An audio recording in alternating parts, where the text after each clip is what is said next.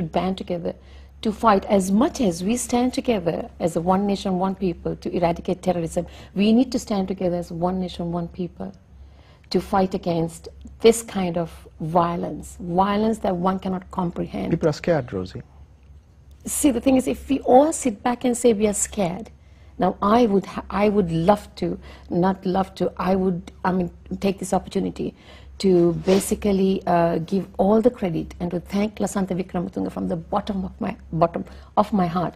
I may not have agreed with 100% of what he said or wrote, but 80% of what was said and what he stood for, I would agree with.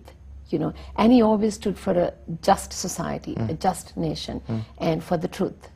And fearlessly, at the risk of, basically laying his life down, which did happen. And I'm saddened by what has happened. And if people can be so cruel into, destroying institutions that would speak the truth, or give society something, media institutions and media personnel. It's not only the media personnel, it's people from all walks of life. If they come in your way, and if they come in the way where you think and you believe that this is the only way to resolve something, and if you are eradicating human beings who would have a different opinion or a different perception, then I don't think you have really won the victory. You spoke about